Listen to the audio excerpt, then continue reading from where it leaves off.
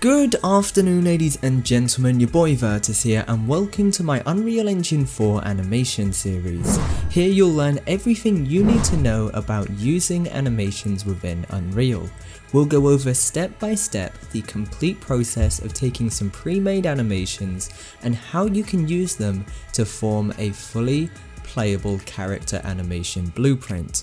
Having said that, we'll talk about the basic principles of how an animation rig is set up, along with the sockets, and move on to creating an animation blueprint, animation states, blend spaces, transitional rules, and how you can use all of these to control your character and other elements, and also how you can use blueprints to give it that control and tell the engine which animation should be played and how.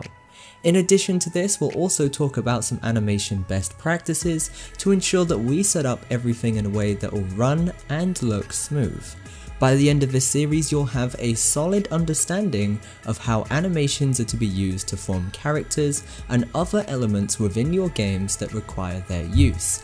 If you're looking forward to this series, let me know by hitting that like button, subscribe, and move on to the next video to get started. And don't forget, if you want to learn more about Unreal Engine, you can always check out some of my many other series on Unreal. But for now, I'll see you in the next video. Your boy Virtus, signing out. This video was made possible by my supporters on Patreon. If you want more videos like this, check out my Patreon page using the link in the description. To stay up to date on new releases, make sure you follow us on social media.